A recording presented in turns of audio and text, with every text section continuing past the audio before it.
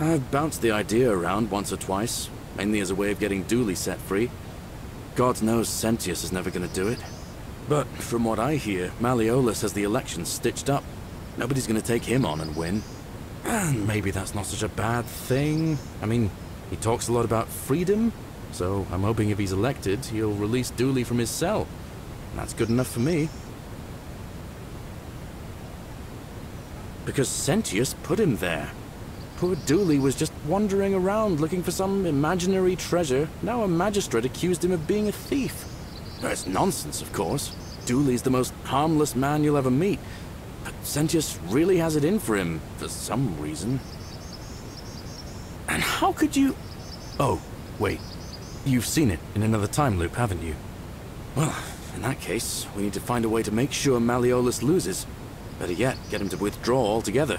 If you can do that, and Sentius is the only candidate left, I'll run against him.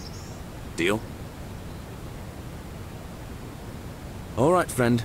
Hope you find a way to break that cycle you're in.